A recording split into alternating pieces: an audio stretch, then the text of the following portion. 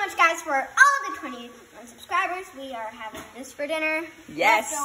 Leftover rice. With some soy sauce. It's looking a little dry, but we added some soy sauce. I think I need to add some water. And heat that up really well if you're having leftover rice, everybody.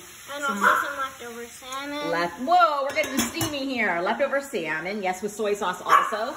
Just a bag of frozen chopped kale.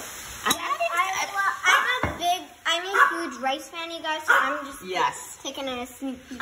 Taking a sneak peek of that favorite rice. I really love that cauliflower. And then we've got some leftover cauliflower with broccoli, which is making our dog Louis wants that cauliflower. This is like one of his favorite meals. He loves cauliflower. He loves salmon, wild salmon. And he loves broccoli. I think he probably likes kale. And then we're just... And then he probably would love rice, but he hasn't tasted it. Yeah.